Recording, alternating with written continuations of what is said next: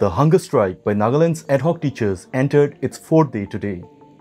They continue to squat outside Kohima civil secretariat to demand the regularization of their jobs. EastMojo has learned that of the 34 teachers who initially started the hunger strike, 4 have been hospitalized so far. They are said to be in a stable condition now. Meanwhile, the group rejected the formation of a high-powered committee to look into their demands. They have also written to CM Neiphiu Rio in this regard. After the fourth day of hunger strike, in the evening at around 1 p.m., the government invited the energy for a meeting.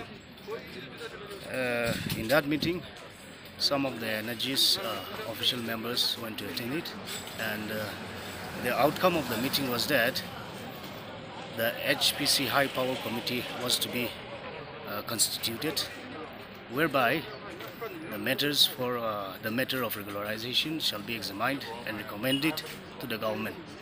After that resolution, the energy officials went back to the general members, and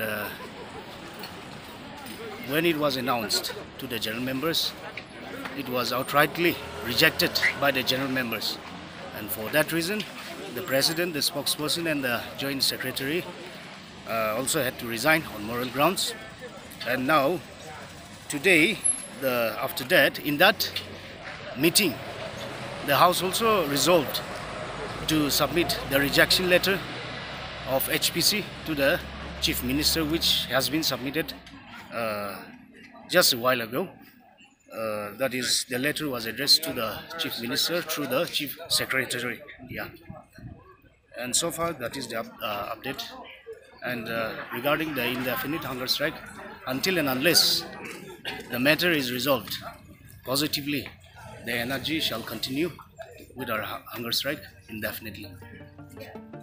The Nagaland government says it is constrained because of the standing order of the Supreme Court and High Court not to regularize any ad hoc appointees.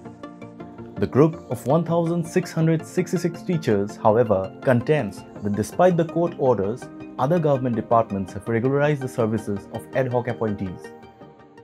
Don't forget to like, share and subscribe to EastMojo. For any queries, put them down in the comments section below and press on the bell icon for notifications.